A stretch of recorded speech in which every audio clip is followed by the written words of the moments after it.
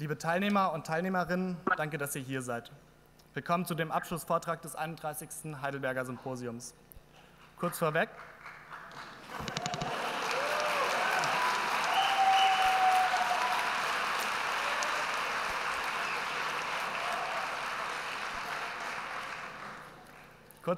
Nach der Videokonferenz wollen wir hier das Symposium zusammen abschließen. Ich bitte euch deshalb schon jetzt einmal, danach noch sitzen zu bleiben. Wir halten es kurz. Herr Chomsky ist bereits mit uns verbunden. Moderiert wird die Videokonferenz von Aristotelis Agridopoulos. Herr Agridopoulos studierte Sozialwissenschaften, Philosophie, Geschichte und Erziehungswissenschaften an der Uni Siegen. Seit 2016 ist er wissenschaftlicher Mitarbeiter von Prof. Dr. Axel Honneth am Institut für Sozialforschung in Frankfurt. Dort forscht er auch aktuell zu intellektueller Gesellschaftskritik sowie Krisen- und Schulddiskursen innerhalb der Eurokrise. Seit 2018 ist er wissenschaftlicher Mitarbeiter am Lehrstuhl für moderne politische Theorie von Prof. Dr. Michael Haus an der Uni Heidelberg. Hier absolviert er derzeit auch seine Dissertation zu dem Thema Dissens, Autonomie, Praxis zu Lehrstellen und Potenzialen radikaldemokratischer politischer Bildung. Seine Forschungsschwerpunkte sind politische Theorie, Gesellschaftskritik, poststrukturalistische Diskurstheorien, politische Diskursanalysen sowie Hegemonie- und Populismustheorien. Er ist zudem publizistisch und journalistisch aktiv. Zuletzt interviewte er für die Zeitschrift Hohe Luft den Philosophen und Literaturwissenschaftler Josef Vogel. Herr Agridopoulos wird nun kurz in den intellektuellen Werdegang Noam Chomskys und sein politisches Denken einführen. Es folgen ein Vortrag von Seiten Herrn Chomskys sowie ein interaktiver Teil zwischen den beiden. Hinterher wird dem Publikum die Möglichkeit gegeben, Fragen zu stellen. Kurz zu den Fragen. Wir haben hier in der Mitte ein Mikro aufgestellt. Das ist nicht direkt mit Herrn Chomsky verbunden. Herr Agridopoulos wird die Fragen wiederholen und bei Bedarf übersetzen. Herr Agridopoulos, vielen Dank für Ihr Kommen. Dear Mr. Chomsky, it's an extraordinary honor to have you as a patron. Thank you for the time to speak with us. We're looking forward to the next 90 minutes.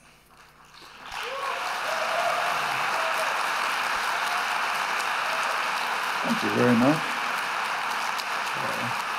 I think we're all familiar with the famous doomsday clock established by the Bulletin of Atomic Scientists right after the use of the atomic bombs in 1945.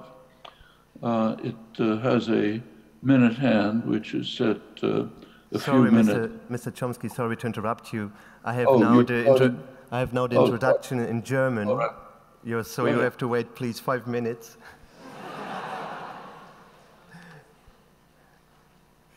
Okay, thank you very much. Sehr geehrtes Publikum, sehr geehrte Gäste. Ich heiße Sie alle herzlich willkommen zum Abschlussvortrag von Professor Noam Chomsky, der die Schirmherrschaft des diesjährigen 31. Heidelberger Symposiums innehat. Als erstes möchte ich mich herzlich für die Einladung bei dem Organisationsteam der Studierenden bedanken. Für mich als Nachwuchswissenschaftler der Politik- und Sozialwissenschaft ist es eine große Ehre, diese Veranstaltung mit Noam Chomsky und mit Ihnen allen hier moderieren zu dürfen. Ein Intellektueller zu sein, schreibt Chomsky, ist eine Berufung für jeden. Es bedeutet, den eigenen Verstand zu gebrauchen, um Angelegenheiten voranzubringen, die für die Menschheit wichtig sind. Ende des Zitats. Der Linguist, Philosoph und politische Intellektuelle Noam Chomsky gehört zu den einflussreichsten Wissenschaftlerinnen und Persönlichkeiten der Menschheitsgeschichte. Er hat über 100 Monographien verfasst, zahlreiche Auszeichnungen, Gastprofessuren und Ehrendoktorwürden erhalten. Nach seinem Studium der Linguistik und Philosophie in Philadelphia und Harvard wurde er 1955 in Philadelphia, in der Stadt, wo er am 7. Dezember 1928 zur Welt kam, in der Linguistik promoviert. 1961 wurde Chomsky Professor für Linguistik und Philosophie am renommierten MIT in Cambridge bei Boston. Er blieb dem Institut für über 50 Jahre treu, lehrte und forschte dort mit seinem Team zur theoretischen Linguistik. Durch seine neuartigen Syntaxtheorien, die in den 1950er und 60er Jahren entstanden sind und oft mit dem Oberbegriff der generativen Transformationsgrammatik oder später Universalgrammatik zusammengefasst werden, hat Chomsky nicht nur die Sprachwissenschaften revolutioniert und er wird infolgedessen in eine Reihe mit Denkerinnen wie Galilei, Descartes, Newton, Humboldt oder Einstein genannt, sondern er hat auch mit seinen Erkenntnissen die Kognitionswissenschaften, die Computerlinguistik, die Informatik als auch die Erkenntnistheorie und Psychologie maßgeblich beeinflusst. Er stellte die These auf, dass jeder Mensch, egal wo er auf dieser Erde lebt, mit angeborenen kognitiven Tiefenstrukturen ausgestattet ist. Der menschliche Geist ist damit mit einer Sprach- und Grammatikkompetenz, die mit einer kreativen und innovativen Freiheit als auch mit einem moralischen Gerechtigkeitsempfinden versehen. Mit seinem Protest gegen den Vietnamkrieg begann in den 1960er Jahren sein politisches Engagement als öffentlicher Intellektueller. 1964, um genau zu sein, nimmt somit Chomskys andere Leidenschaft neben der Sprachwissenschaft und der Philosophie ihren Anfang, sein politischer Aktivismus. Chomsky wird zu einer der wichtigsten Stimmen gegen den Vietnamkrieg der USA und zu einer zentralen Leitfigur der amerikanischen Antikriegsbewegung und des sozialen Protests für Frieden. 1967 erscheint sein berühmter Essay »Die Verantwortlichkeit der Intellektuellen« in den New York Review of Books. Zitat: »Die Intellektuellen«, so Chomsky, »haben die Verantwortung, die Wahrheit zu sagen und Lügen aufzudecken. Die Intellektuellen sind in der Lage, die Lügen der Regierungen zu entlarven und Handlungen nach ihren Ursachen, Motiven und bisweilen verborgenen Absichten zu analysieren.« Zitat Ende. Diesem Ideal ist Chomsky bis heute treu geblieben. Den amerikanischen und europäischen Akademikerinnen, Schriftstellern und sonstigen intellektuellen Figuren hat er im weiteren Verlauf seines Lebens mehrmals konformistisches Verhalten und Verantwortungslosigkeit vorgeworfen, weil sie sich nicht gegen die Verbrechen ihrer Regierungen zu Wort gemeldet haben. Chomsky ist aber auch einer der bedeutendsten Kritiker des globalen Kapitalismus, das für ihn ein unfreies, unmenschliches und umweltzerstörerisches Herrschaftssystem darstellt. Tief mit dieser Kapitalismuskritik ist auch seine Imperialismuskritik an den westlichen Staaten, allen voran der US-amerikanischen Kriegspolitik nach dem Zweiten Weltkrieg verbunden.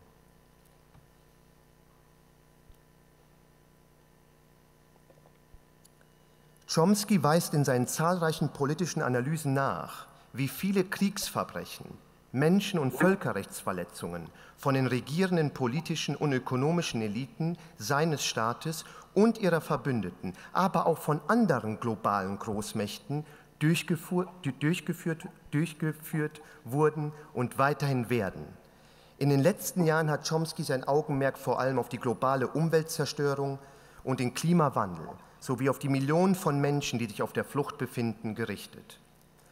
Dass die gemeinsamen Ressourcen unserer Welt in den Händen von einigen wenigen liegen, ist für Chomsky das zentrale Hindernis, welches eine freie und emanzipatorische Entwicklung der Menschheit und der anderen Lebewesen auf diesem Planeten verunmöglicht. Die Konzentration von Reichtum und Macht, die durch neoliberale und autoritäre Politiken in den letzten Jahrzehnten enorm zugenommen hat und die mit einem gleichzeitigen Abbau von zivilgesellschaftlichen erkämpften demokratischen und sozialen Rechten einhergeht, zeugt für ihn, dass der politökonomische Machtmissbrauch der herrschenden Klassen immer mehr ausartet und uns alle in den Abgrund der Selbstauslöschung führt. Chomsky ist selbst Befürworter des libertären Sozialismus oder auch Anarcho-Syndikalismus. In seinem sehr berühmt gewordenen Aufeinandertreffen mit Michel Foucault im niederländischen Fernsehen im Jahr 1971 sagte Chomsky Folgendes über die Ziele seiner politischen Ideale. Zitat: »Wenn meine Annahme stimmt, dass ein Grundelement der menschlichen Natur, das Bedürfnis nach schöpferischer Arbeit, kreativer Forschung und freier Kreativität ohne den willkürlichen, einschränkenden Einfluss von aufgezwungenen Institutionen ist, dann folgt daraus natürlich, dass eine würdige Gesellschaft die Möglichkeiten zur Verwirklichung dieser fundamentalen menschlichen Eigenschaft maximieren sollte.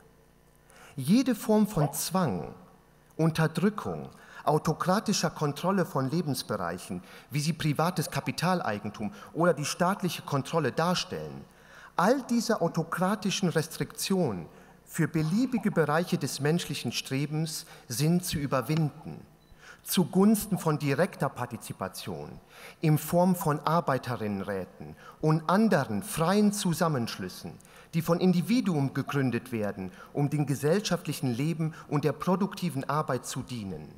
Anarchosyndikalismus besteht für mich aus einem föderierten, dezentralisierten System freier Vereinigung, das sowohl die Wirtschaft als auch andere gesellschaftliche Institutionen umfasst. Ende des Zitats. Chomsky ist ein Denker der Gerechtigkeit, der an die radikale Gleichheit und Freiheit aller Menschen glaubt und sich für die Unterdrückten und Leidenden einsetzt. Er hat weiterhin die Hoffnungen an die dem Menschen innewohnenden Möglichkeiten der kollektiven Emanzipation und an eine Welt des friedlichen und nachhaltigen Zusammenlebens. Aber dafür müssen wir mit zivilem Ungehorsam gegen die, wie Chomsky sagt, Herren der Menschheit aufstehen. Von Chomskys Leidenschaft zur radikalen demokratischen Selbstbefragung und Selbstkritik und allen voran dem Mut zur Wahrheit können wir einiges lernen. Wir, die zu den Privilegiertesten auf dieser Erde zählen und mit unseren Lebensweisen auf Kosten anderer leben, während diese anderen, vor allem im globalen Süden, gleichzeitig flüchten, hungern, ertrinken, getötet oder in Lagern eingesperrt werden. Es gibt leider zu wenige unabhängige, kritische und zugleich bescheidene intellektuelle Persönlichkeiten wie Noam Chomsky. Er ist vor kurzem 90 Jahre alt geworden und er erhebt weiterhin seine Stimme gegen das unzählige Unrecht auf dieser Welt. Noam Chomsky wird uns nun in seinem Vortrag seine Diagnosen des gegenwärtigen Weltzustandes präsentieren. Seit 2017 lehrt und forscht er als Professor im Department of Linguistics an der University of Arizona in Tucson, nahe der Grenze zu Mexiko. Liebe Gäste, bitte begrüßen Sie herzlich live zugeschaltet aus Tucson Professor Noam Chomsky.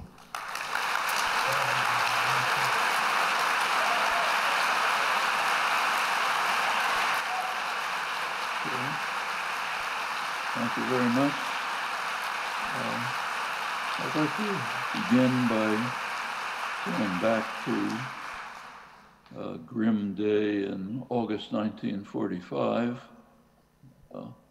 August 6th, the day in which humans demonstrated that human intelligence had achieved the means to destroy all life on Earth.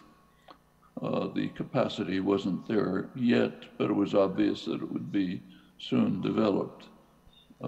Shortly after that, the Bulletin of Atomic Scientists, major group of atomic scientists, established their famous doomsday clock. The clock has a minute hand, which is a certain distance from midnight. Midnight means terminal disaster. At the beginning, it was set at 7 minutes to midnight. In 1953, the United States, then the Soviet Union, exploded thermonuclear weapons that really did demonstrate the capacity for total destruction, and the minute hand was moved to 2 minutes to midnight. Since then, it has oscillated, depending on circumstances. A few years ago, a new danger was added to the calculations, namely the threat of environmental catastrophe. And the clock was moved to 3 minutes to midnight. The latest, as soon as President Trump was elected, moved a half a minute closer to midnight. Last January, the most recent setting, it was put again at 2 minutes to midnight, the closest it's been to terminal disaster since 1945. This the scientists and political analysts who set the clock described this as the new abnormal. They gave dire warnings, and they added last January a new consideration to the nuclear threat and environmental deterioration, namely the undermining and collapse of democracy through the world. That's the third danger, major danger. And that makes a good deal of sense. I'll return to that. I'd like to say a few words about each of these threats. Let's begin with the fate of the environment. Just a few weeks ago, we learned that the ice sheets in the West Antarctic, which contain a colossal amount of water, are melting 5 times faster than in the 1990s, when the Kyoto Agreement was reached. At that time, the ice sheets were stable. Now they are thinning, about a quarter of them are thinning. In fact, more than 100 meters have been lost in some places, huge amount of water. Furthermore, the current losses are doubling every decade. The effects on the sea level will, of course, be catastrophic if this continues. We should bear in mind that the heating of the Earth is beginning to approach the level of 125,000 years ago, at which point the sea level was about 6 to 9 meters higher than it is today. Melting of the polar ice caps could easily carry us over the brink. I don't have to comment on what the effect would be of sea level rise of that character. And those who read the science journals are aware that ever more ominous reports appear quite regularly. Well, the Trump administration has offered its own assessment about what's happening. It recently released a long 500-page environmental impact assessment. The study concluded, this was the point of it, concluded that we should cancel all emissions regulations for cars and trucks. And they had a sound argument. The argument was, we're going off the cliff anyway, and emissions regulations on cars and trucks don't make all that much difference. So why bother? Their assumption is that by the end of the century, the temperature will have risen 4 degrees centigrade. Those of you who've followed these issues know that that means essentially the end of organized human life on Earth. There is another assumption in their analysis, namely that everyone in the world is as criminally insane as we are and will do nothing about it. Well, I don't like hyperbole, but I think it's fair to say that this must be the most evil document in human history. And it passed with essentially no comment. The crucial point here is that they know exactly what they're doing when they race to escalate the use of fossil fuels, which of course the US is doing. It is now the rogue state in the international arena in this respect. There's a good deal more evidence about that. So the President Trump happens to be on his way to Ireland in a few days. He's going to stay at he's having a vacation there. He will stay at his golf course in Ireland.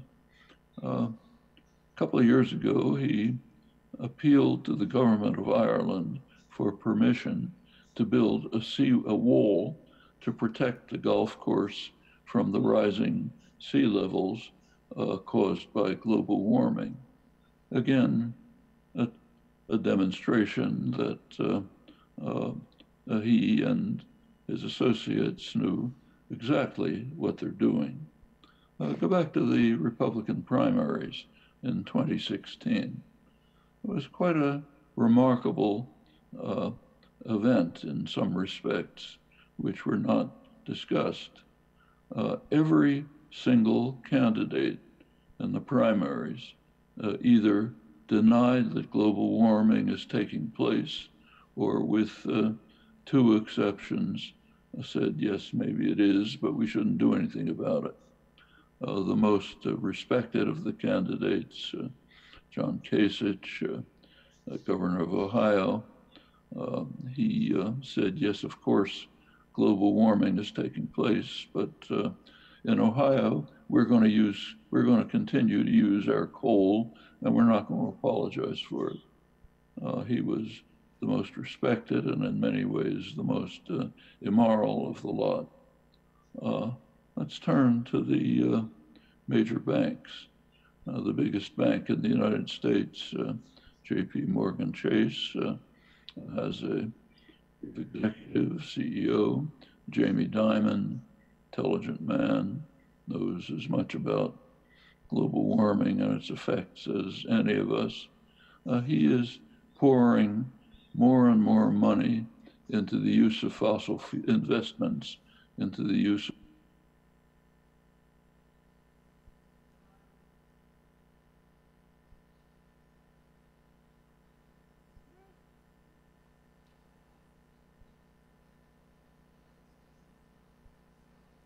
sane, intelligent human beings be consciously trying to escalate what they know very well is total disaster, the end of organized human life on Earth. And if you think about it, you can see the answers. So take Jamie Dimon again, CEO of JP Morgan Chase. He has several choices. One choice is to do exactly what he's doing, to accelerate the race to disaster. The other choice is to resign and be replaced by someone else who will do exactly the same thing. The point is that these are not individual crimes, they are institutional crimes, which are not easy to overcome. We have many examples of that. Take the major energy producer in the United Energy Corporation, ExxonMobil. ExxonMobil scientists were in the lead in the 1960s, 1970s in assessing the impact of global warming and warning of its dire effects. In 1988, James Hansen, leading climate scientist, went public with a famous speech in which he warned that unless drastic measures are taken quickly, the human species will face real total disaster. In that year, 1988, the executives of ExxonMobil began, who had all of the information from their own scientists sitting on their desks, they began a large-scale program to deny that global warming is happening, or at least to sow doubts among the population as to what it's happening. That's a pretty remarkable fact. As soon as they found that it was going to be public, they said they started propaganda campaign to try to undermine concern about it. Well, these examples can be multiplied. There is, of course, an impact on the population. You take the governing Republican Party in the United States, look at polls about attitudes of Republicans. About 25% of Republicans think that global warming is a serious problem we have to hurry to address. There are studies of how people rank the various issues that are of concern to them. Among moderate Republicans, the sensible ones, global warming is ranked about 25th in the list, well below such colossal issues as alleged Russian interference in the election. When you go to conservative Republicans, it's even lower, about 30th in the list. This is, why is this the case? Partly it is the effect of the denialism. When the political leadership and the corporate world with its massive propaganda, when they tell the population there isn't much to worry about, then of course people respond. The media for a long time didn't really cover the issue very much at all. That's improved somewhat. But when it's covered, it meets the condition that you can't show bias. So you have to present both sides. You have to give equal time to the 97, 98% of scientists who say we're heading for disaster, and to the scattering of people who say, well, maybe it's not so bad. If you read the business press, you regularly find euphoric accounts of how new technology is opening ways to greatly enhance oil production. New fields are being opened. In fact, it's all propelled the United States back to its earlier position of the leading producer of the substances that will devastate human society. Recently, the United States even surpassed Saudi Arabia. The writers of these articles occasionally mention some effects on some negative effects of these developments. It might harm ranchers in the West whose water supplies will be affected by fracking. These long articles proceed without a word on the effect on the environment. And there's a reason for that too. It's called objectivity. If you go to journalism school, you're taught that you have to be objective. And objective means describe accurately what is being discussed in the corridors of power. If they're not talking about global warming, which they are not, don't report it. If you were to say something about it, that would be a departure from objectivity. It would be showing your bias, so you can't do it. Well, the result of all of this is tremendous ignorance, which is a path to disaster. Let's turn to the second threat that is led to the setting of the doomsday clock as close to midnight as it's ever been, the threat of nuclear war. There has been some progress in reducing the threat. There are 3 major arms treaties, each of which lessened the threat, not sufficiently, but substantively. One is the ABM treaty, restricting anti-ballistic missiles. The second is the INF treaty, Intermediate Nuclear Forces, reached by Ronald Reagan and Mikhail Gorbachev in 1987, which has reduced the short-term nuclear missiles in Europe, which were highly threatening. The third is the New START treaty, which reduced, in which both Russia and the United States substantially reduced their nuclear forces. Well, the ABM treaty was abrogated by President Bush in 2002. The INF treaty has just been abrogated by President Trump. Putin followed shortly behind. The status of the New START treaty has to be renewed in 2020. Status is very dubious. That means that all three of the treaties will have collapsed. Meanwhile, the new nuclear posture review of the Trump administration calls for developing highly dangerous new weapons. It calls for a strategy that would enable the United States to prevail in a war against China and Russia simultaneously.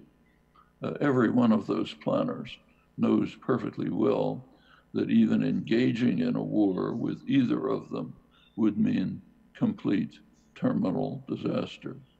It's understood that even a first strike would destroy the country that set off that first strike simply by the effects of nuclear winter. But so it continues. The Russians are doing the same, also escalating their nuclear forces. Meanwhile, there are serious tensions at the Russian border. Well, just a couple of days ago, a report came out, which I'll quote, Russia and America are taking turns probing each other's airspace. Actually, it points out that the Russian bombers and fighters remained in international airspace, and at no time did the aircraft enter United States or Canadian sovereign airspace. But it added that US forces are conducting similar operations near Russian airspace. The US Air Force in March 2019 deployed B-52 bombers, the major nuclear-capable bombers, to the United Kingdom. And some of these B-52s flew mock nuclear attacks on Russian soil. B-52s, nuclear-capable, flying mock nuclear attacks on Russian soil. Well, that brings up memories of the early days of the Reagan administration. When the Reagan administration came into office, it decided to test Russian air defenses. And the way it did it was by simulating attacks on Russia, air, land, sea attacks, including nuclear attacks. This was called Operation Able Archer. The assumption was, well, the Russians would realize that we're not planning an attack, so it's pretty safe. Now that the Russian archives have been released, it turns out that, not surprisingly, they were taking this very seriously. This was a time of extreme tension in Europe, as you may recall. Pershing missiles were being installed in Europe, which could have a flight time of 10 minutes to Moscow, no time to react. And at this point, the US was simulating attacks which included nuclear attacks. Well, current intelligence analyses point out that we came very close to war at that time. How close is worth considering. At one point, the Russian detection systems, which are pretty primitive as compared to the American ones, and doubtless have many errors, they received information that a large-scale missile attack was coming from the United States to destroy Russia. The protocol is for that information to go to a particular individual. His name was Vladimir Petrov. He is supposed to transmit it to the High Command, then to the Politburo chief, and they respond. decide whether to respond with a retaliatory attack. Vladimir Petrov decided not to transmit the message. That's why we're alive today, literally. It's not the only case. There are several other cases. But the point is that if you look over the record of the nuclear age, it's an absolute miracle that we've survived this long. And miracles don't persist. The sword of Damocles is dangling over our heads, and it's suspended by a very thin hair. Notice that these tensions are taking place at the Russian border, not at the Mexican border. In fact, that would be unimaginable if there was any threat anywhere near the United States. We would already have a final war. Why is it happening at the Russian border? Well, the answer, of course, is NATO expansion. Go back to 1990, 1991, when the Soviet Union was collapsing. There were negotiations. George Bush, the first President Bush, the German Chancellor, Mikhail Gorbachev, they had different visions of what the post-Cold War world should be. Gorbachev's vision, which he advanced, was for a Eurasian security zone, joint security zone with no military alliances. Of course, the Warsaw Pact was being dissolved. The West had a different picture. They wanted to retain NATO, military alliance of the West. The big issue at the time was Germany. Should Germany be unified and permitted to join NATO? Well, for the Russians, for Gorbachev, that's quite a concession. Don't have to recall to you that Germany alone virtually destroyed Russia several times in the preceding century. Nevertheless, Gorbachev did agree to have a unified Germany rejoin NATO, but with a quid pro quo. The condition was presented to him both by the United States and the German statesman, was that that NATO would not move 1 inch to the east. That was the phrase that was used. That meant East Germany. No one was contemplating anything beyond. Well, the agreement was reached. NATO immediately moved to East Germany, forces in East Germany. When Gorbachev objected, it was pointed out to him that this was only a verbal agreement. Nothing was on paper, so it was fine. Bill Clinton then became president, expanded NATO through the East European satellites. In 2008, there was even an offer to Ukraine to join NATO. That's the Russian geopolitical heartland. It was reiterated in 2013. George Kennan and other senior statesmen had warned early on, right at the beginning, that this NATO expansion was a tragic mistake, in Kennan's words, a policy error of historic proportions, since it would plainly soon lead to tensions, severe tensions at the Russian border. And in fact, so it has, and the risk of nuclear war is not slight. One of the prominent European historians in England, Richard Sakwa, points out that, as he puts it, NATO's mission today is to manage the risks created by its existence, which is in fact correct. That's not the only flashpoint that could easily lead to nuclear war, which, recall, is terminal war, but it's the most important of them. Well, let me put that aside and turn to the third challenge to survival that moved the doomsday clock to as close to midnight as it's ever been. namely the deterioration of democracy. And as I mentioned, that makes good sense to include this as a third threat to survival. Now, the reason is that the sole hope for decent survival is that an informed public will take the lead in confronting the lethal challenges that humanity faces.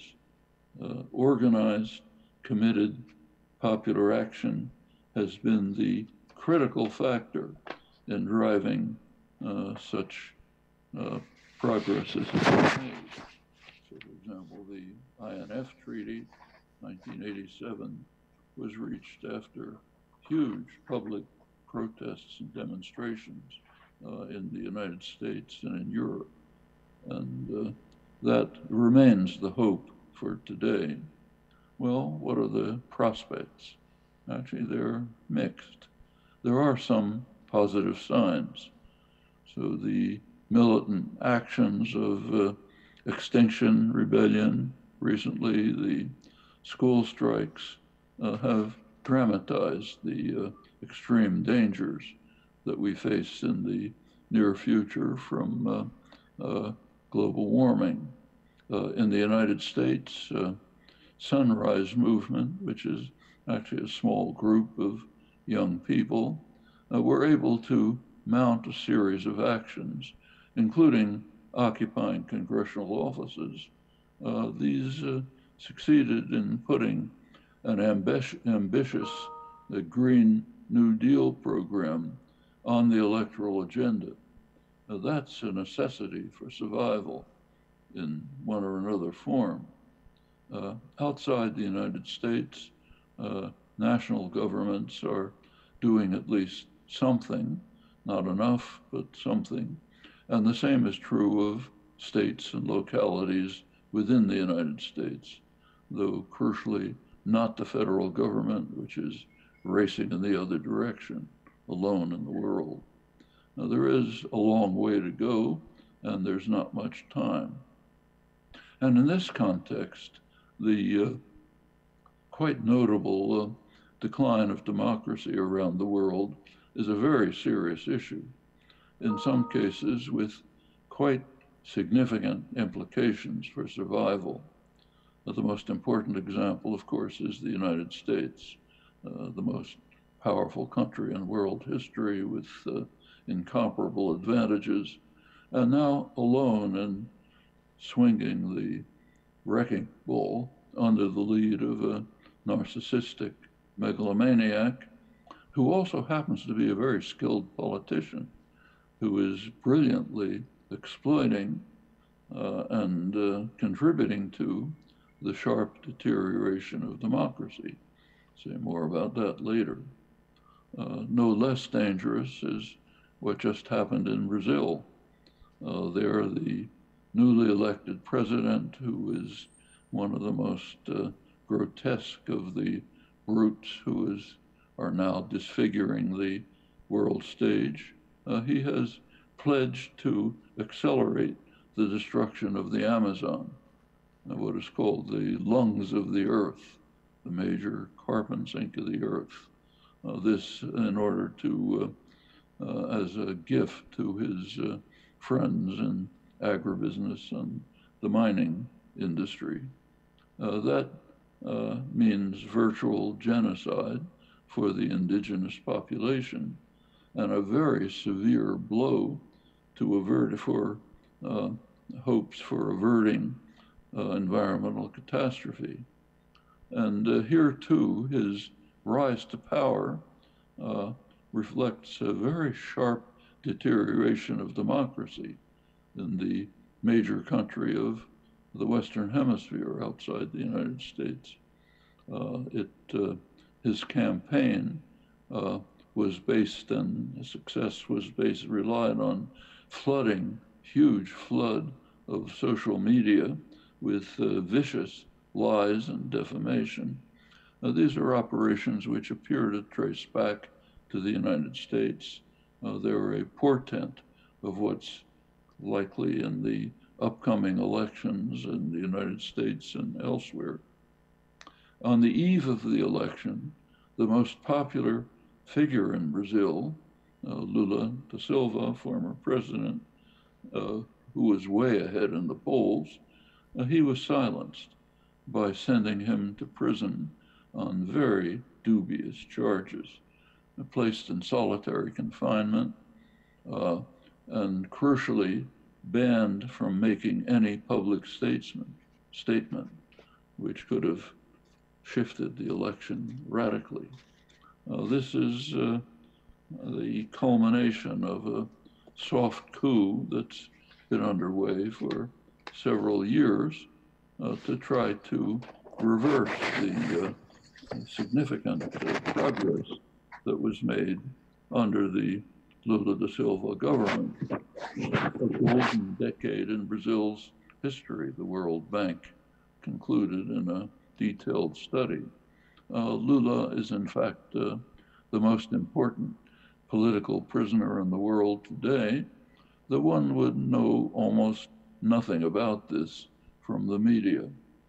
Further comment on deterioration of democracy. Throughout much of the world, a reactionary wave is undermining hopes for healthy democracy. While the circumstances vary, there are some basic shared reasons, especially through the domains that have been subjected to the neoliberal assault of the past generation. It suffices to heed the words of Thomas Piketty and his colleagues, write that an economy that fails to deliver growth for half of the people for an entire generation is bound to generate discontent with the status quo and a rejection of establishment politics. The effects are, of course, enhanced when economic growth has concentrated extraordinary wealth in a tiny fraction of the population. Corporate profits are skyrocketing. Meanwhile, real wages are stagnating, social benefits undermined. In the United States, real wages for male workers are about what they were in the 1960s. These effects are enhanced still further by the very harmful effect on functioning democracy, which is a direct consequence of sharp concentration of wealth, corporate power in Europe, driven even further by the transfer of essential decision-making to the unelected troika, with the northern banks, especially the German banks, looking over their shoulders. In the United States, there's a long history of bought elections. It's remarkable, but with remarkable precision, one can predict electability for president and Congress simply by looking at campaign spending. That's true right through the 2016 election. Legislators spend many hours a day just approaching donors in preparation for the next election. Meanwhile, swarms of lobbyists meet with the staff to write legislation with pretty obvious consequences. These practices have rapidly escalated during the neoliberal years with the help of the most reactionary Supreme Court in living memory. And the result is that a large part of the population, a large majority in fact, are literally disenfranchised in that there is no relation between their preferences and attitudes and the decisions made by their own representatives who are listening to other voices, the voices of the donor class. The most recent studies, actually just reviewed in the business press a few days ago, give a very graphic picture of what's happened to the general population during the neoliberal years. The figures are astonishing. The top 0.1% of taxpayers control 20% of American wealth. the top 1% control 40%. The bottom 90% have only 26%. The bottom half of Americans have a negative net worth. That means their debts exceed their wealth. Meanwhile, the multinational corporations move almost half of their foreign profits into tax havens, lower tax jurisdictions. Huge sums are stolen from the population by tax avoidance. These same studies found, I'm now quoting the business press, that something cataclysmic happened around 1980. As Ronald Reagan was winning the White House in 1980, the top 0.1% controlled 7% of the nation's wealth. By 2014, after a few decades of booming markets, stagnant wages, the top 0.1% had tripled its share to 22%. That's more wealth than the bottom 85% of the country. In the aftermath of the 2008 financial crisis, while middle-class Americans were burdened by job losses and debt, the rich had swiftly resumed their party. The wealth that had vanished from financial markets after the collapse had reappeared, doubling and tripling the portfolios of well-off investors. Like agribusiness and fossil fuel production, the financial institutions, which now pretty much dominate the economy, benefit from enormous taxpayer subsidies. That's not just the regular bailouts, which make the headlines, but far more important, what is in fact a tacit government insurance policy, assurance that if the banks fail, the taxpayer will bail them out. That provides them with high credit ratings, inflated credit ratings, cheap access to cheap credit, numerous other advantages. That amounts to practically their entire profits, according to IMF studies. In the great growth years of the 50s and 60s, the banks were regulated by New Deal measures. There were no crashes. The banks also served the real economy. Under Reagan and his successors, deregulation has led to repeated crises, each one worse than the last, and the institutions are increasingly divorced from the real economy, in fact, harming it in many ways. If you take a look at, say, Apple, other major corporations, increasingly they're devoting their resources to highly profitable financial manipulations instead of to research and development and product and development. They're relying on the tacit government insurance policy to, just in case things go wrong, the taxpayer will come to the rescue. The general population face not only stagnation and decline of benefits, but also insecurity. They're becoming what is sometimes called a new precariat. The former Federal Reserve Chair, Alan Greenspan, attributed his success in running the economy to what he called greater worker insecurity.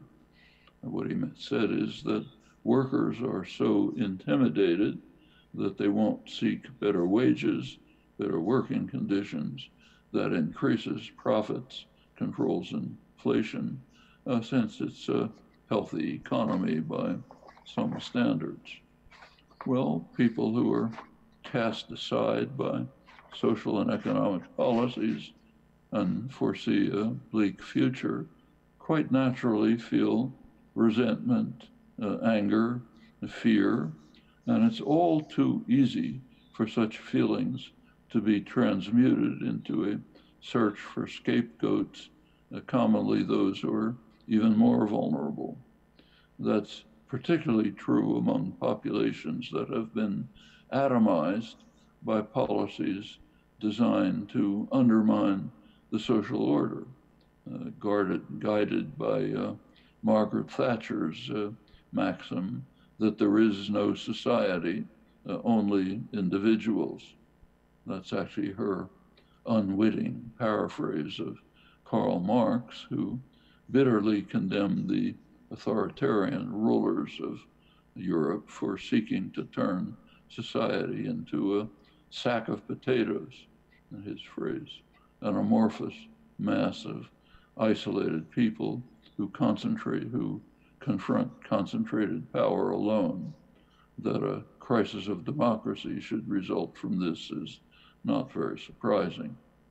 And in fact, in election after election in Europe, the centrist parties have been collapsing. There are similarities in the United States, even though the parties retain their names. But the outcomes are often attributed to xenophobia, fear of immigrants, racism, other social pathologies. But there's a good bit of research that shows that the basic problem is economic distress, stagnation, insecurity, along with the undermining of social policies, all of which does open the door to pathological symptoms that can be exploited by demagogues for ugly ends.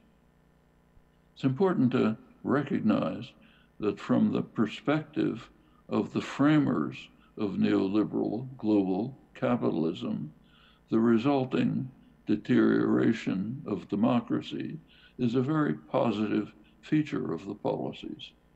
The essential guiding principle was expressed very well in 1969 by well-known Austrian-American economist Fritz Machlup, who's a prominent figure in the neoliberal movement that took shape in Vienna after World War I and finally achieved hegemonic status with Thatcher and Reagan. Machlup urged that we should reflect, I'm quoting him, reflect on the proposition that full democracy may not be the most suitable system for government for politically and intellectually immature people. The unlimited right to vote and elect the men who will govern the country may lead to the destruction of many other freedoms and of any chance for economic development. The other freedoms are the sanctity of investor and property rights, including free movement of capital, unhampered by sovereignty, by unions, by other impediments to what's called the optimal use of resources. It's a very convenient euphemism which easily transmutes into luxury yachts for the rich and bags of potato chips for the rest. Well, without continuing, the challenges we face are formidable. They can be confronted, they can be overcome, but in the light of their severity, a delay is not an option. Thank you.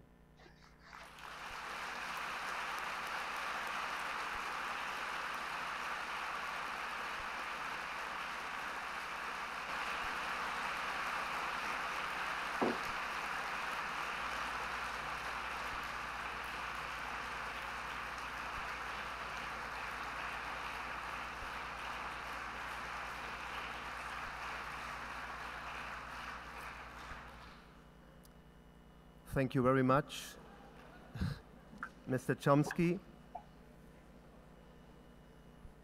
You can hear me, right? Yes, I can.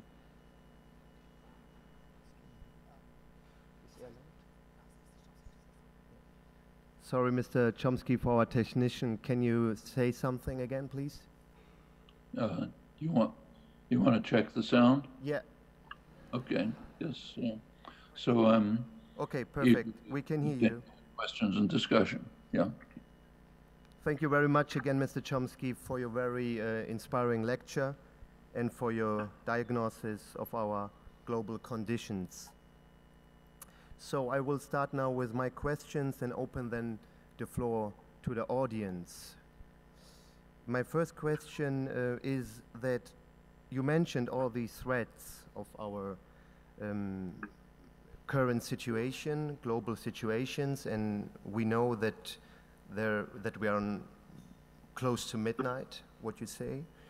You mentioned the clock, and so my question is, our capitalist way of life, above all the destruction, growth imperative, it's a key problem of our system. We have the destructive economic system, the extreme pollution that destroys the planet, the biodiversity, the future generation, and above all, us, humankind. So how can we make this very unjust world that we human beings made, which is probably at the crossroads, to a better one? What you would suggest for us, how we can get out of this amazing problems that we are facing? Well, just think again of, say, one example that I mentioned, the major banks in the United States, and in fact elsewhere, where the chief executives understand perfectly well the effect of fossil fuel production, the dire effect, and are pouring money into increasing the flood of fossil fuels. And as I mentioned, they have two choices: to do what they're doing or to resign, in which case somebody else will do what they're doing.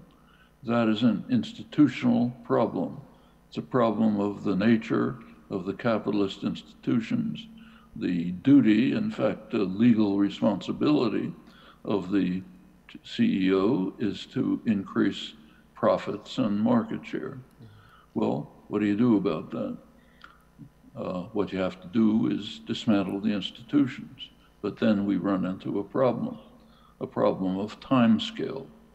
The time scale of dealing with the dire threat of environmental catastrophe and the time scale of dismantling institutions just don't match. It's a necessity to solve the problem within the framework of existing institutions, while at the same time proceeding to lay the basis for a much better world. And it's kind of interesting, and it can be done. There are serious, careful proposals.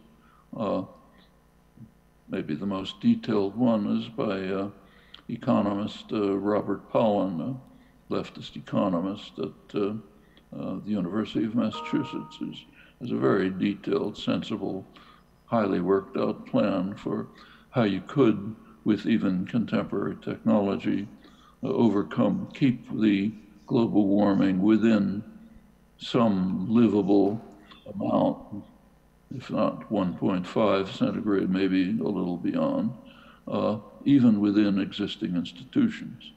At the same time, it's also worth bearing in mind that the institutions are very fragile. In fact, if you look at debate going on in the United States right now, you can, and the same elsewhere, you can see how close we are to a radical transformation of institutions. So for example, take a huge debate going on right now all over the world, prominently in the United States, all over the newspapers. How can we prevent China from stealing jobs from industrial workers? Well, it's interesting the way the debate is framed. Is it China that's stealing the jobs? I mean, is China putting a gun to the heads of General Motors, General Electric, Microsoft, IBM, and saying, you've got to send your jobs here? No, of course not. It's the management of those of those corporations that's deciding to do it. So what's the solution? To take which is not raised, but it's right at the edge of people's thinking. With a little push it can get there.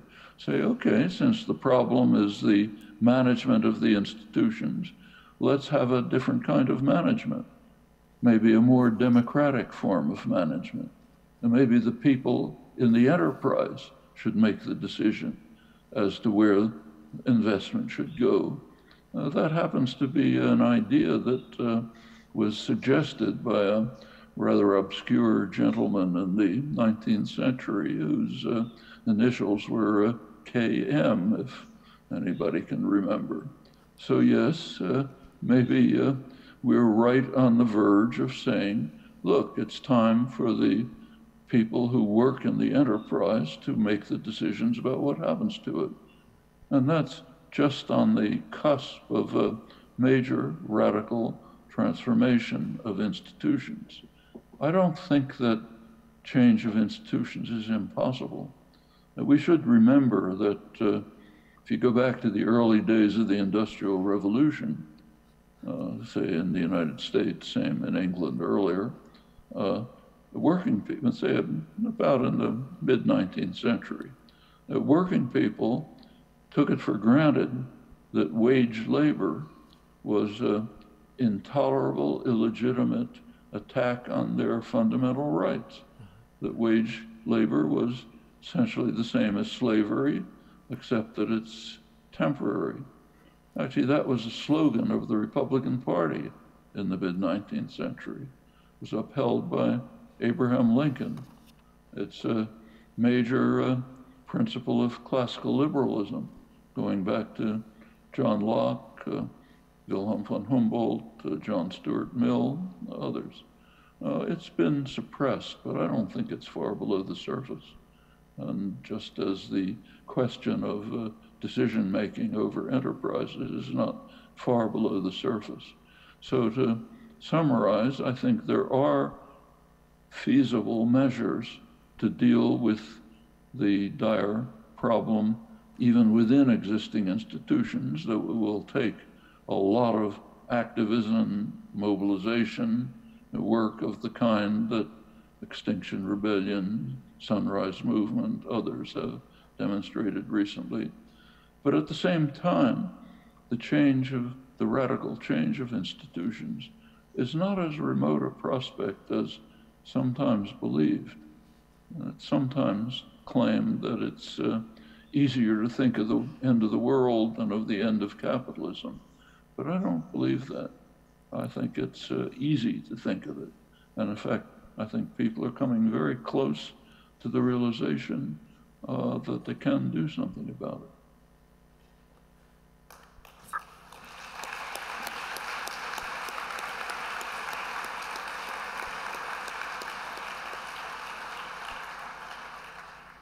So when I just summarize the major radical transformation that we need, so the social and ecological transformation to secure our human being and Earth, so it is not possible. So you have a very, very pessimistic view that we cannot change the institutions because they are really oligarchical structured between political elites and economic elites.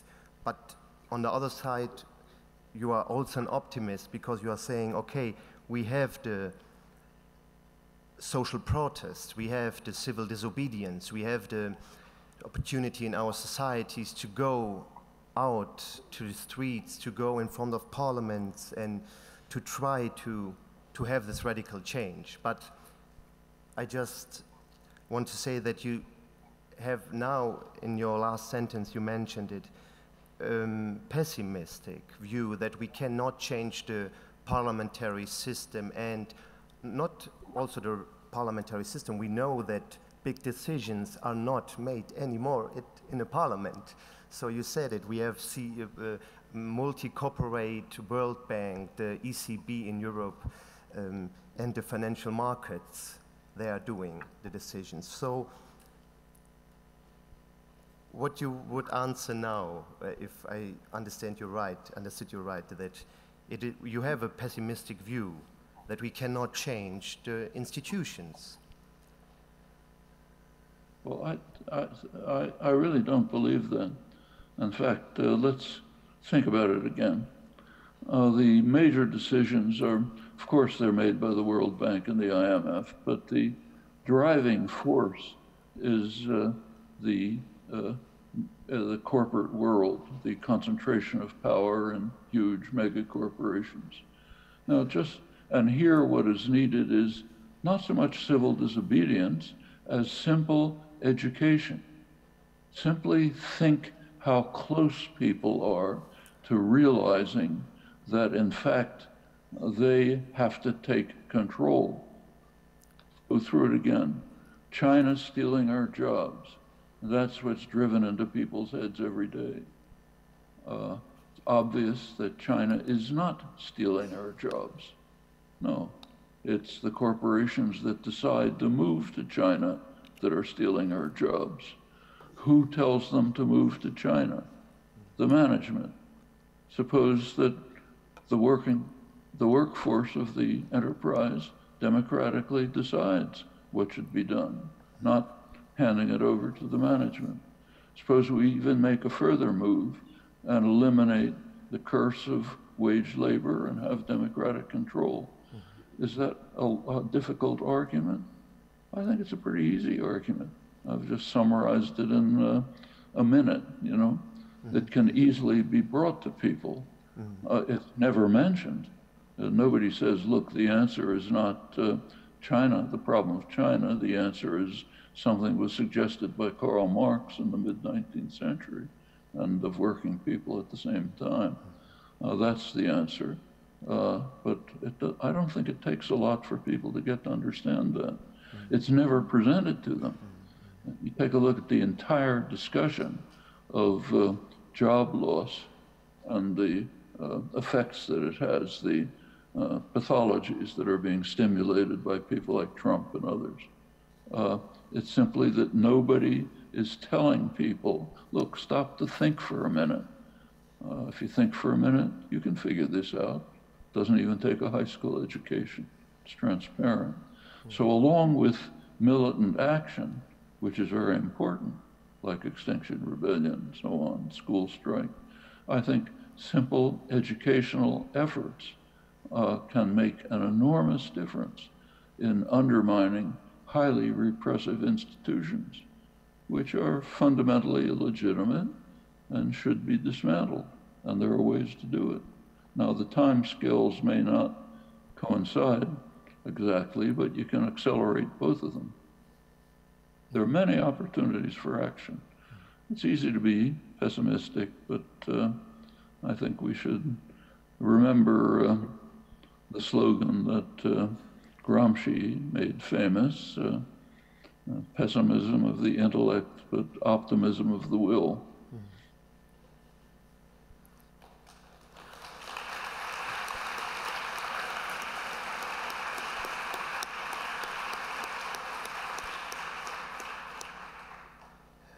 Thank you very much for this question. For this answer. So the education, you said, is a really important tool to change our society and also to change our economy. So our destroying economy that is destroying us and our planet. My next question is on the number that we have, the high number that we have now in the world, the highest number of refugees. So in the current world, the UNHCR, it's calling that we have 70 million people that are refugees. Others are speaking of 100 million people. At the same time, global social inequality and poverty are growing in many regions. You also mentioned it in your talk. And even in Western societies, we have increasing social divide that has deepened since the financial crisis a decade ago. So isn't it the only consistent solution, Mr. Chomsky, to institutionalized global freedom of movement so that people can live their lives wherever they want? It is, it's kind of like saying in an era of wars and violence, the solution is peace on earth and goodwill to men. You know, that's true, but it doesn't get us very far. Take, say, the Schengen Agreement, which did institute something like that on within Europe. Very positive development, I think. But take a look at the consequences. In an era, it's as you know, of course, under very severe attack everywhere, but not because it was a bad idea, because it is against the background of neoliberal austerity policies which have severely harmed the lives of a large part of the population, leading them to search for scapegoats and being led by demagogues who drive them to scapegoats. So instead of blaming the policies, that the social and economic policies of the neoliberal era, the easiest thing is to blame immigrants. They're not responsible for it, but they're the victim. The easiest thing is to blame somebody more vulnerable than you, and the role of the demagogue is to drive that pathology. But the role of the activist is to undermine the pathology and to direct attention to what the real causes are. And if you address those causes, the objection to, say, the Schengen Agreement would dissolve. And it's more general. Pope Francis pointed out, I think quite accurately, that the crisis of refugees is not a refugee crisis, it's a moral crisis for the West. The idea that Europe is sending back tens of thousands of people, tens of thousands dying in the Mediterranean, bribing Turkey to keep them away from our shores, bribing Libya to just keep them there, you know. This is so shocking that I can't even describe it. Same in the United States. I live not far from the southern border, Mexican border. The idea that miserable people are being separated from their children, who are put in concentration camps, put in solitary confinement, driven back to countries which are unlivable, is utterly shocking. And it becomes even more shocking when we realize that the hideous conditions from which people are fleeing did not just come as an act from God. Europe has a certain history in Africa, which I don't have to relate. The United States, even in recent years, has devastated Central America. People are fleeing right now from the Mayan highlands in Guatemala, where Ronald Reagan was supporting virtual genocide not long ago. Those countries were devastated by the United States. Now we punish the victims. All of this is a horrendous moral crisis. And it can be overcome, but first by understanding it and recognizing what it is. Not only should refugees be dealt with humanely, but we should also understand that they don't want to be refugees. Almost always they'd prefer to be in their own countries if that was possible, and that can be overcome.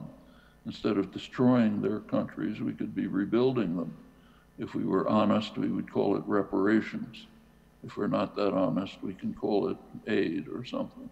But all of that can be done. These are all policies well within range.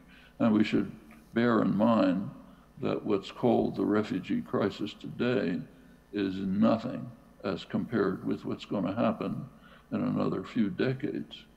Simply calculate the consequences of a rise in sea level on, say, the low-lying plains of Bangladesh, and you can, or the effect of a good bit of South Asia is now facing a water crisis already and almost unlivable heat during the summer. That's hundreds of millions of people. What's going to happen to them if the West Antarctic ice sheets continue to melt or even accelerate? It doesn't take much imagination to figure it out. There'll be a refugee crisis of a kind that is absolutely unimaginable. And the solution is not dealing with refugees, but ending the crisis, just as the solution in Europe is not tearing apart the Schengen Agreement, but undermining the social and economic policies that have allowed demagogic leaders to direct fear and anger at vulnerable people as scapegoats and away from the actual source of their distress.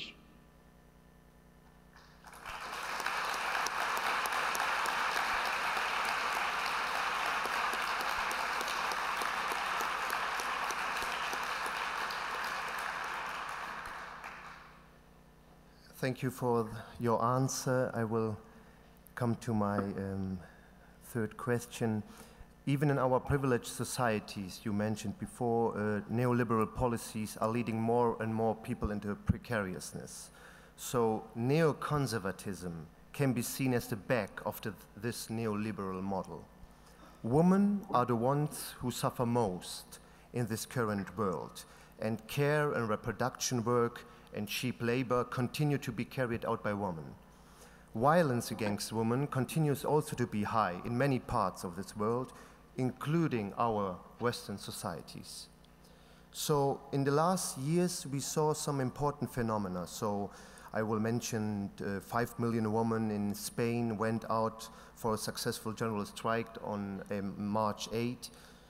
Also in India, you have a lot of young female students last year protested for more self-determination rights, autonomy, against sexual violence, against patriarchy. So what do you think, Mr. Chomsky, about these new feminist movements? Well, that's half of human society, which throughout most of history has been severely repressed, placed in a secondary position of subordination. It's a major stain on human history, not everywhere, but overwhelmingly, finally being addressed seriously.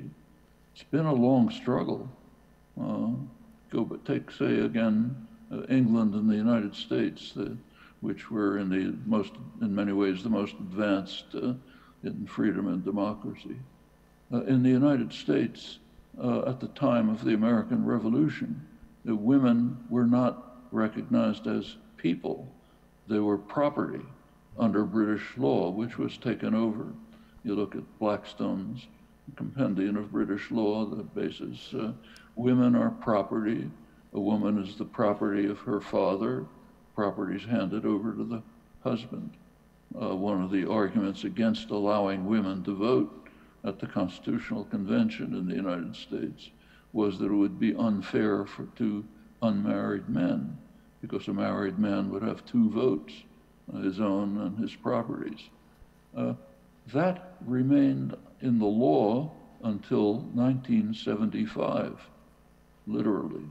It was as a result of the activism of the 60s, including much of it led by women, the beginning of the women's movement, that finally the Supreme Court decided in 1975 that women have the rights of peers. They have the right to serve in federal juries. They're legally peers. Well, that's a formal advance, but it's been accompanied by many others. Now, there's a long way to go, but the things that you mentioned, which also take place in the third world, the huge women's march in Brazil, for example, which I discussed.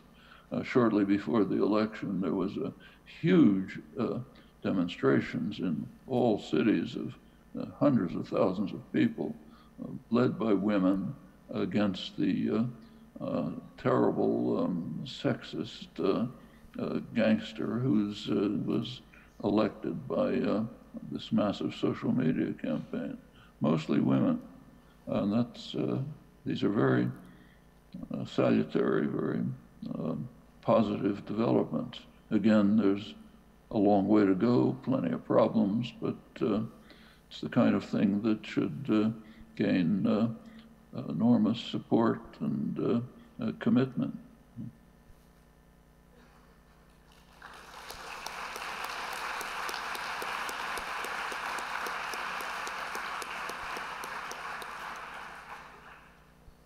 So I will move now to my last question and then open the floor for the audience. My last question is, we have now these really, really big problems that we have after the world financial crisis of 2007, but also you mentioned in the 80s and 90s with Reagan and Thatcher, the neoliberal paradigm, there is no alternative, deregulation, dismantling of basic social rights, privatization, economization of our lives, of everything, of our soul, of our flesh. Capitalism is in us and everywhere. So these measures have been implemented to a large extent by centrist parties. So social democratic parties or conservative parties. So the mass centrist people's parties.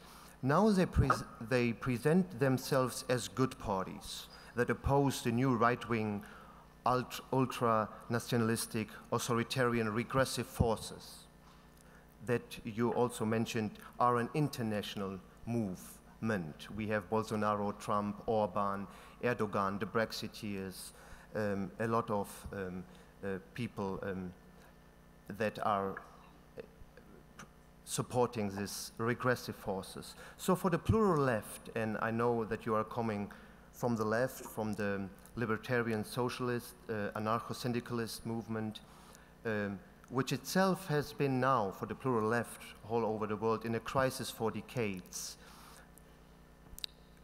What can be a solution? So in Germany and also in France and in other parts in Europe, we are talking, should leftists focus on the state and should support left-wing populism that should lead back to a socialist or social democratic Keynesian policies of the golden years? Or should we have to change the world in an international, transnational solidarity movement with many emancipatory forces can join against capitalism, oppression, and a nation state? Well, I think so the options are not only worth pursuing, but are being pursued. So take the European Parliament elections.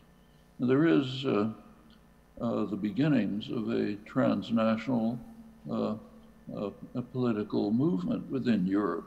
The Yanis Varoufakis's DiEM25 movement.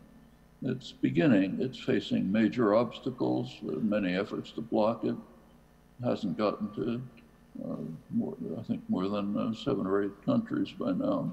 But Varoufakis and Bernie Sanders in the United States issued an important declaration calling for a progressive international to confront the reactionary international that's being forged by Steve Bannon and others, including all the lovely gentlemen you mentioned before. That can be done, but it's not just a matter of politics, as we've been discussing. This depends a lot, in fact, crucially, on the nature of the social and economic institutions. They're the ones that have to be changed. They're the foundation on the basis of which these things are happening. The center-left parties can now pretend to be the good guys as opposed to the far right, the neo-fascist right. But that's a very thin claim, since exactly as you pointed out, it's their neoliberal austerity policies that have led to the rise of the far right. Yes, when you have policies that devastate people, that create anger, resentment, bitterness, then you will get demagogues who will try to turn it to the far right. But it's the policies that the centrist parties have been pursuing that is leading to this.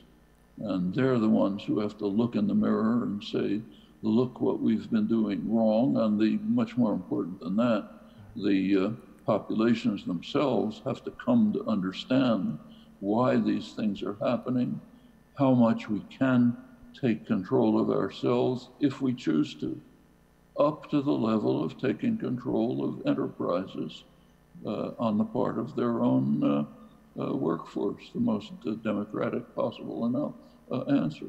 All of these things are possible. It takes work, takes effort, plenty of barriers, but there have been harder problems in the past.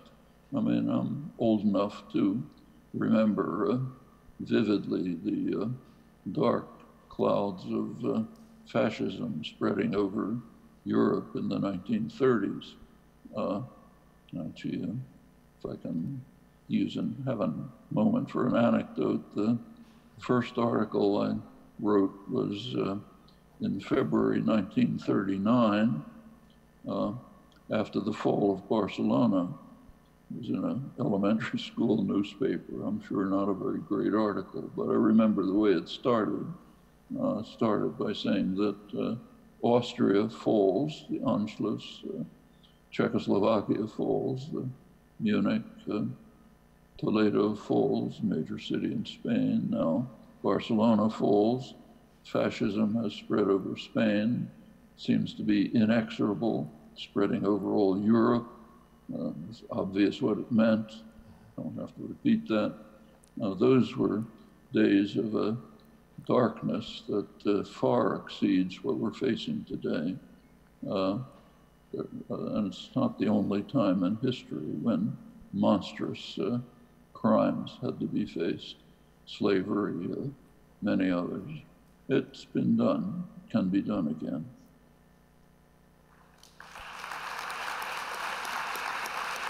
Mr. Chomsky, for being here. Well, I've been in the first event and now in the last, and I think I have now a pretty clear idea of the problems, the injustices, and the challenges we have now in this world. But what I've been missing is concrete solutions about what we should do about it. You've been proposing some ideas, but on the institutional level, my question for you is, what can I do as an individual, as a student, do today? Should I go in the streets and protest more? Should I go reading more books and studying, or another thing? Thanks. Well, I think it's very straightforward.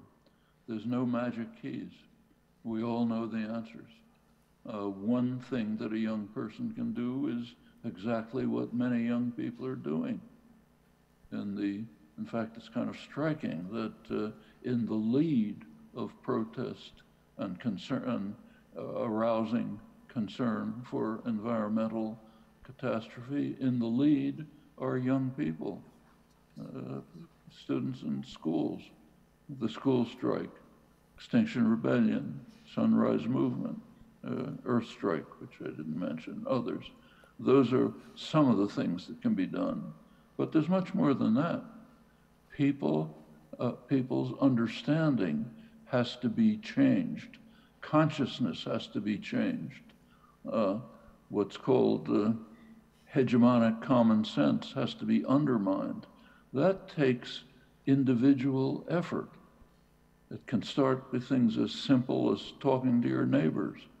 Let's take, say, real movements. How do they get started? Take, say, civil rights movement in the United States. It had major effects, not enough, but major effects. How did it start? Well, in 1960, a few students, black students, 4 black students, decided to sit in at a lunch counter in Greensboro, North Carolina, where blacks were not allowed to sit. They were immediately arrested and taken away. That could have ended it, except that the next day some more black students came and sat there. Pretty soon, some white students joined them. Within a couple of months, you had freedom riders going through the South, very dangerous, incidentally. Many were killed trying to encourage poor black farmers to vote, something as simple as that. Well, ended up being huge demonstrations, massive demonstration in Washington. Finally, significant legislations were passed. Take the anti-war movement, the anti-Vietnam War movement. Vietnam War was the worst crime in the post-war period. Took a long time to get any objection to it. I can remember myself back in the early 60s when the war was being sharply escalated and nothing was being said about it. I was actually giving talks in the living rooms of neighbors or in a church with 4 people there. Well, a lot of other people were doing it too. And pretty soon it grew, and you had massive anti-war movement so strong that it prevented, we know from the Pentagon Papers, it prevented the US government from sending more troops there in 1968. It blocked a likely, possible even use of nuclear weapons. That's the way movements develop and grow. What can young people do?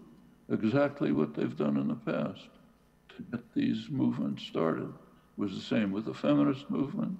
It's been the same with any popular movement throughout history. So what can you do? Answer is just about anything.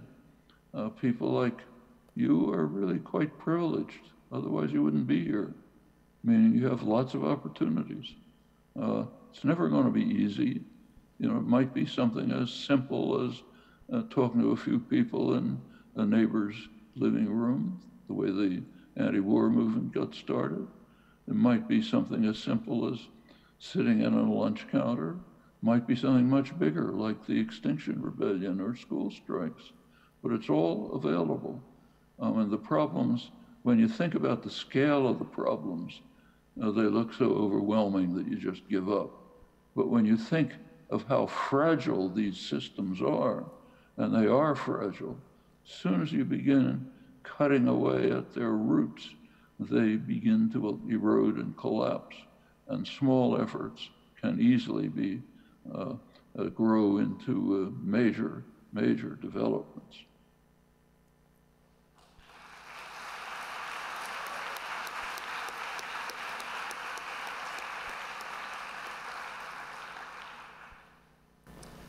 We've been talking about the ecological threat as one of the big 3 threats, and I wanted to ask if you think that at this point it is necessary to take political measures to restrict population growth in order to facilitate a good future for the planet, or if we can even take this step, if it's ethically possible to take this step. Well, the problem in, say, Germany is not restricting population growth. Population is declining. And there's a reason.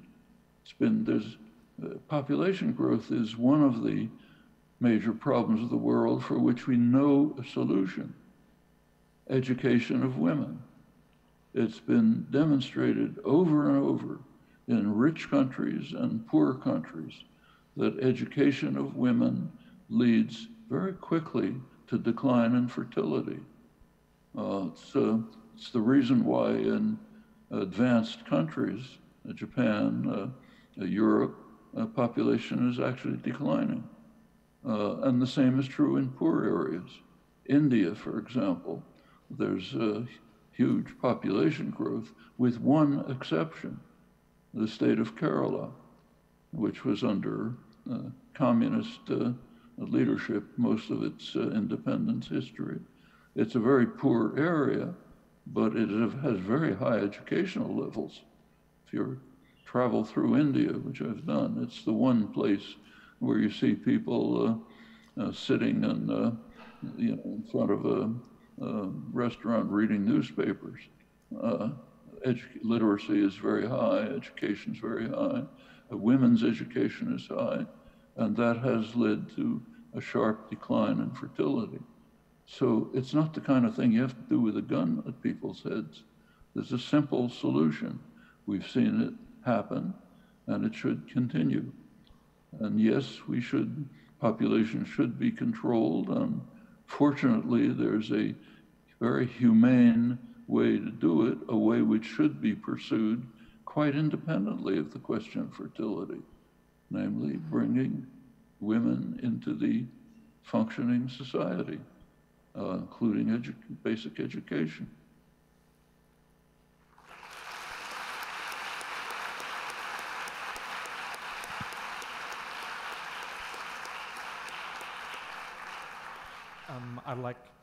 Okay, it's on? Yeah.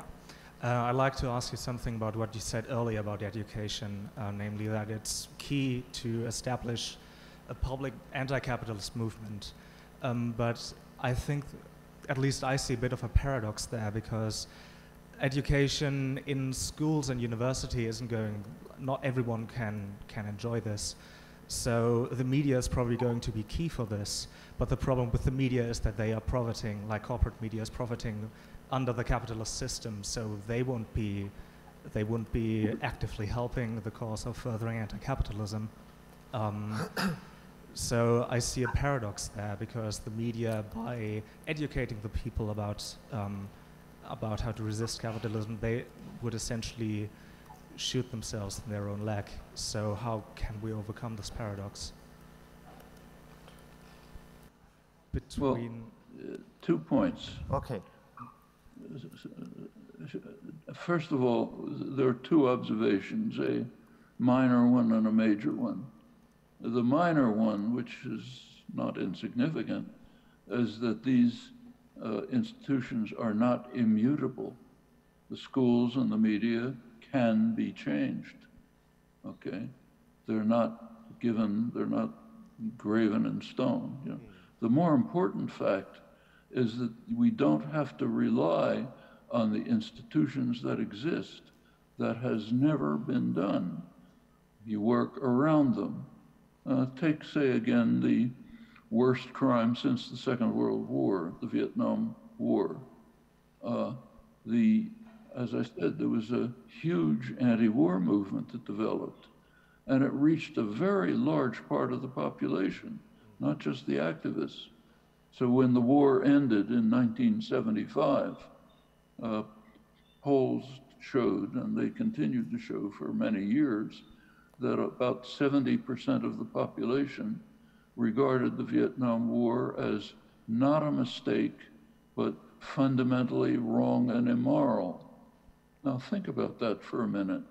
Not a mistake, fundamentally wrong and immoral. What did you read in the media? What did you hear in the schools, in the universities? That it was a mistake. Not that it was fundamentally wrong and immoral. In fact, to this day, if you read the intellectual journals, New York Review of Books, last issue, for example, talks about the Vietnam and Iraq War mistakes. It's not what the majority of the population thought. They recognize they're not mistakes. They're fundamentally wrong and immoral. How did that happen? Not by changing the media, not by changing the schools, but by activist organization that spread throughout the country and led to a change of understanding and consciousness. Okay? Same with the civil rights movement. They were not teaching in the schools that segregation should be ended and that people should have rights. It was done around it. Same with the feminist movement. And same with the abolitionist movement back in earlier in history. The same with the workers' organization. Schools weren't teaching that people could form unions. They did it outside the schools and the media. We are not constrained and limited by the formal institutions that exist. They can be changed, but you can work around them exactly as has been done throughout history. We're not forging new paths. We're using the experiences that have been accumulated through the history of struggles. And on the basis of those, we know how to proceed further. And it's something that each individual can do in his or her own circles and environment.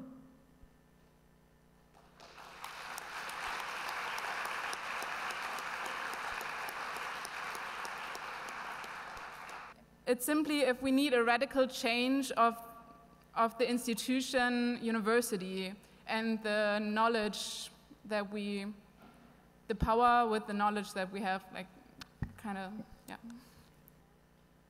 So we need, okay. Sorry, you're saying we need a radical change in the way thinking and inquiry and discussion are carried out within the universities. I think that's true, but the universities are, with all of their flaws, are nevertheless among the probably the most open, free institutions that exist. There's a great deal that students can do within the university setting to change the way in which the universities function. It's a lot easier than being a worker in a steel plant, where you're literally under tight totalitarian control. Universities, you have a high degree of freedom, not perfect by any means, but comparatively speaking, compared to anywhere else. In fact, you might ask yourself, why is it the case throughout history, even in recent years, that it's young people roughly of your age, who are at the forefront of agitating and organizing for social change? Well, there's a reason for that. People of your age are at the freest moment of their lives. They've got to the point where they're out of parental control.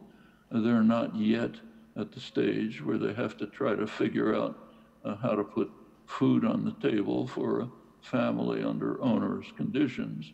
They have a very high degree of freedom, and it shows. That's been the center of activism traditionally. You take the cases I mentioned, black students sitting at a lunch counter. They couldn't have done that when they were 10 years old. No, they wouldn't have been able to do it when they were 40 years old. They could do it when they were students. The same with the women's movement, began the same way. Same with the peace movement, started with teach-ins, organizing by students. I should recognize that you're at a period of life where you have unusual opportunities, and you happen to be at a university, which is one of the institutions that is the easiest to influence and affect by simple, not by taking over the president's office, but simply by discussion, organization, forming groups, setting up independent courses, which can be done in most universities. I mean, throughout my own teaching career, much of it has been sent in courses that I taught on my own time for undergraduates on issues just like these, courses which were open to the community. I tried to arrange them in the evening so that working people could come as well. All of these things can be done. It's plenty of opportunities it takes a little imagination, a lot of work, but it's feasible. Thank you.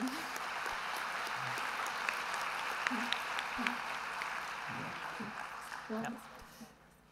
Hello. So if ever in the near future we have to decide between democracy and taking action against climate change, so if we must decide to put power into hands of a small group of people, or to go down as a democracy? Which path to choose and why?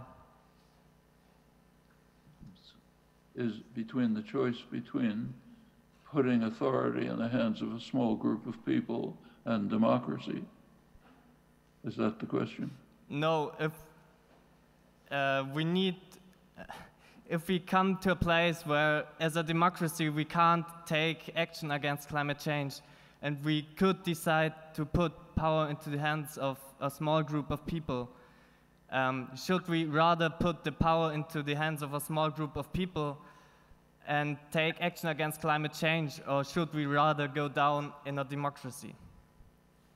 Well, if we put power in the hands of a small group of people, they will pretty soon be using that power for their own benefit, not for the benefit of the population. We have so many examples of that it's not even necessary to just think of the history and think of the logic. The only real hope is for the general population, an informed general population, to take matters into their own hands through the democratic process, through interchange, deliberation, understanding, reaching solutions which they then proceed to implement. You may pick representatives to carry out this or that activity. They should always be under recall and control. That's the way significant constructive popular social change takes place. If you think someone can lead you to paradise, someone else can lead you right out of it. That's the way the world works. So placing a hope in some vanguard party, central committee, technocratic elite, or whatever it's called, is simply a prescription for real disaster, as we've seen over and over again.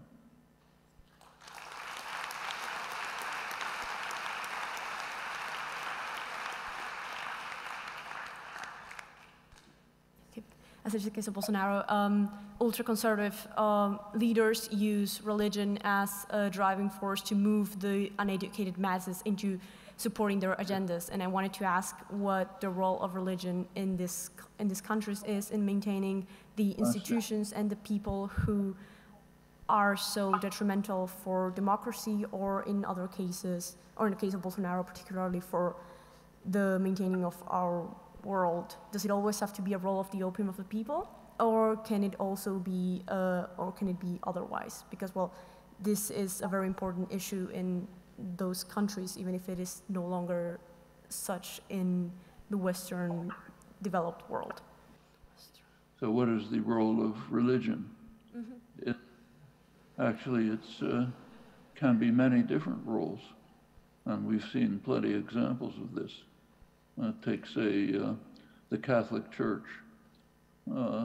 For most of its history, ever since the Emperor Constantine took over Christianity as the religion of the Roman Empire in the 4th century, it's been, as historian of Christianity Hans Kung described it, Christianity became the religion of the persecutors. But it doesn't have to be.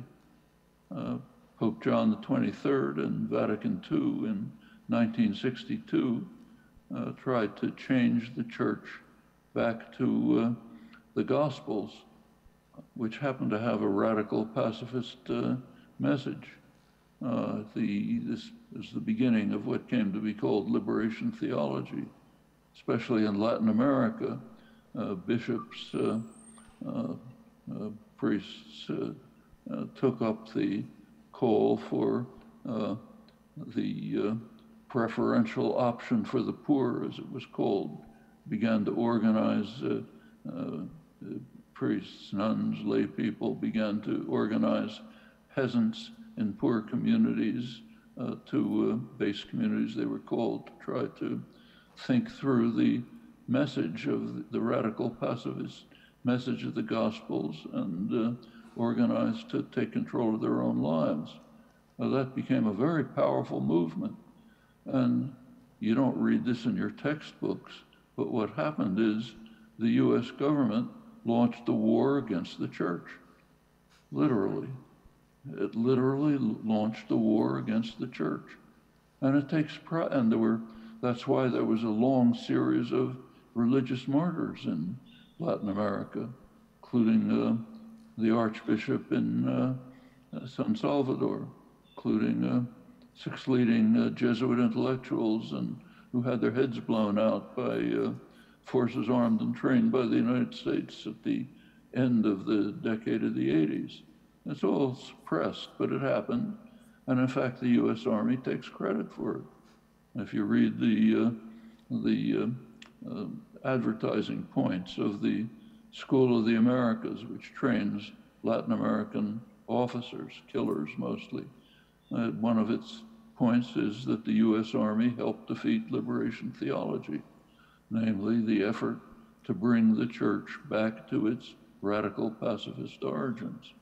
And it had a big effect, liberation theology. And I remember in the 1980s, there was a very amazing movement in the United States. You don't read much about social movements, it's too dangerous. But in the United States, for the first time in the history of imperialism in the 1980s, people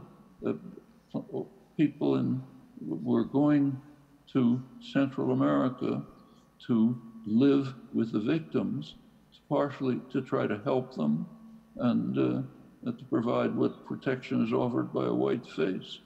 They were coming from, many of them coming from evangelical Christian communities, from rural communities in the Midwest and so on. I remember giving talks in churches in Midwest conservative religious communities where people knew more about Central America than in the universities because they were living and working there. That's another way in which religion can function. Or it can be the religion of the oppressors, as it very commonly is. There's nothing inherent in it that decides which way it'll go. It's up to the people to make it go one way or the other, assuming you want to be involved in it at all.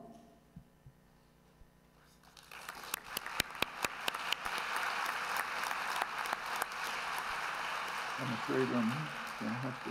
So, Mr. Chomsky, we reached to the end. Thank you very, very much for your time.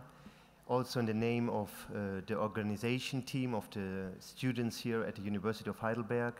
And we wish you all the best for the future, and thank you for all your reflections and for your time. Thank you very much. Thank you very much.